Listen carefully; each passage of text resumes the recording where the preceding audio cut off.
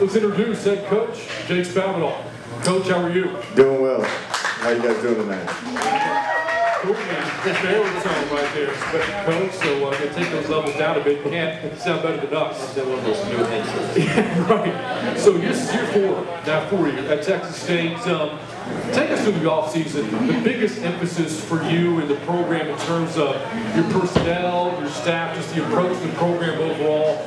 What did you want to accomplish going into year 4? And so when you start, when the season ended, you focus on keeping your current roster there due to these ever-changing climate of college football. And so you focus on your roster there, then you figure out who's coming back for the spring semester, and then you go into recruit the voids that are needed for you to improve. And you know, it's a long, tedious process. I'm telling you, the recruiting has gone insane over the last year and a half now. And our director of player personnel, Connor Anderson, I kind of feel for him at times, but he's literally had a recruit on campus every day for the last 8 months, it feels like.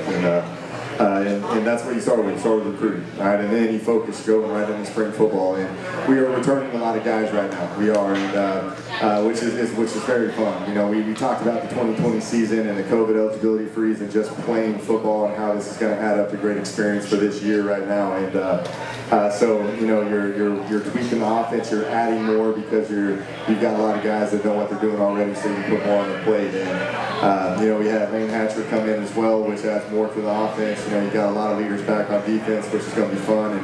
And you go through spring football, and I thought it was a good spring football. I thought we had a lot of great culture talks and team talks and buy-in. And then you go right into spring, you know, into summer conditioning. And summer conditioning, our strength coach Damon Harrington does an unbelievable job. And that's where the culture is formed. That's where the toughness, mental and physical toughness is formed. And you know, you just add a few more players in the summertime, and you go into fall camp, and you're right back at it. It's a never-ending process. It really is. And you know, we end up going into a mock week last week, which, you know, the radio, the sound and everything was a little off. We should have had our mock radio show last week, but that was on your brain. Always on me. But you know, here we are. You know, and it's been a lot of work. You know, I really love our staff. I love our team. The buy-in is great. You know, they got a look in their eye that's different than what it's ever been in the year that I've been here. And I'm ready to go out there and hit someone else and go up against someone different. You know, here this Saturday. You know that jab is because one of the first times I introduced Coach Spav, I alluded to the fact he was a punter in college, so this was being a quarterback. So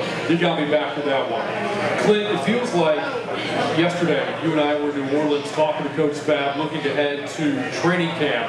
That's already come and gone. I mean, this is game week now. But coaches, you look back at training camp, how well did your players respond? How well prepared are they for the opener this Saturday? Yeah, you know, the NCAA changed the rules.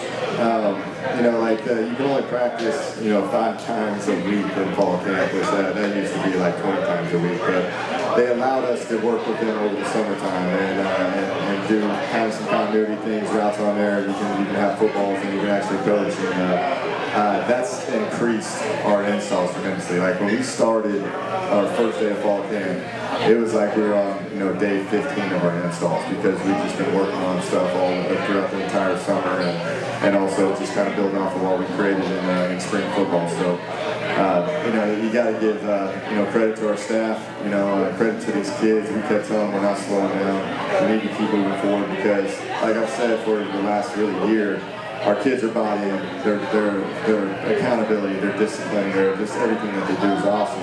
What we've got to do is translate to the field, you know, and that's been our Achilles heel. We've had some unfortunate ups and downs, injuries, unfortunate losses, but we've learned from that. We've overcame adversity, and I think these kids now are ready to go out there and compete and perform this weekend. So I'm fired up for these guys. Coach, you talk about changes in workouts and what you're allowed to do, and when it comes to getting guys here in the summer and going through those workouts, you need leaders. You and I talked earlier today about the experience of this bunch coming back. A guy you mentioned specifically, Sione Tupou. This will be his 7th year of playing college football. It's just an unheard of thing in college football down through the years. But when you look to your guys in leadership roles, who are some of those guys and how heavy do you lean on in the locker room? We got a lot of leadership this year, and it has increased every single year. And a lot has to do with the experience. You know, you look at Sione, and I'm saying he's a veteran. He used to be getting pension at our school, you know, just for how years he's been playing college football. But, you know, you look at the defensive side, you got Jordan Rebels, which you guys are going to talk to tonight. He's been phenomenal.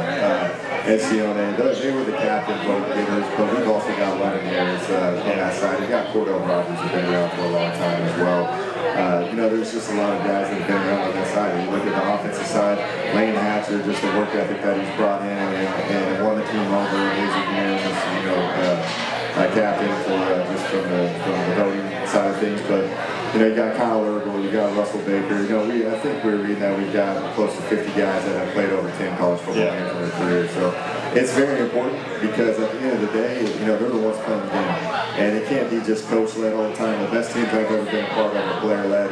And this is very similar to some of the successful teams I've had in terms from a leadership standpoint. So it's very critical to have success here, especially in the college football area. You talk about taking it to the field, translating that work to the field on game days, game nights. Where do you see, I guess, the biggest improvement in this team year over year, last year to this?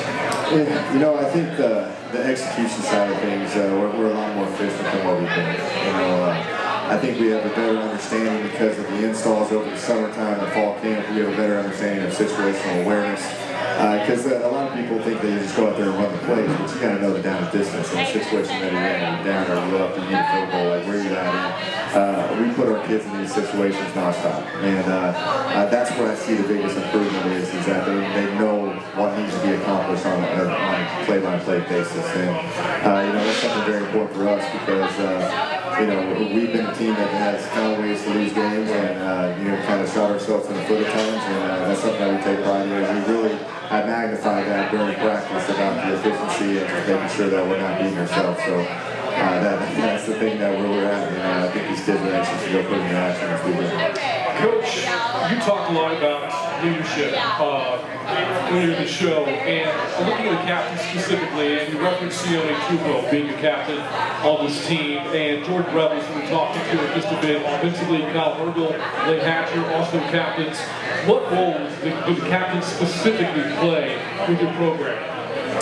Yeah, I lean on them. So what we do, and our director of player development, James Sherman, he does a really good job of creating a leadership group, right? We have our 4 captain vote getters. They're the ones that I like really lean on heavy if they're spurring on the type deals. But we like the leadership we're talking about, you know, with Jeff, like there's all these other guys that you can bring in, and you know, we're playing with what we're talking about with just all these guys that you can bring in just to lean on them on what uniforms you want to wear, what's the approach, what do you guys want to eat, what do you want to do, like, you know, it's just kind of those things that you lean on them because this is their team. You know, their team is, this is what it's about, you know, and they're the ones that get to fix all the issues that are on their mind. They can handle things in the locker room. If there's anything that is bugging them or think is holding us back, they come to us with you know, kind of proposals and stuff of where we can maybe help this and make this better. So, you know, I am a player's coach. I listen to these guys left and right because at the end of the day, they're the ones playing the game, and it's something to put them in a position to have success. So again, Jordan Rebels, the captain for this Bobcat defense. He's our guest coming up next. A lot more coming up in the show. In addition to visiting with Jordan Rebels, we'll talk more about Nevada, the opponent coming up Saturday. Jake Spavital, your questions and more. Back on board the Game Time Radio Show, the Texas State Sports Network from Learfield.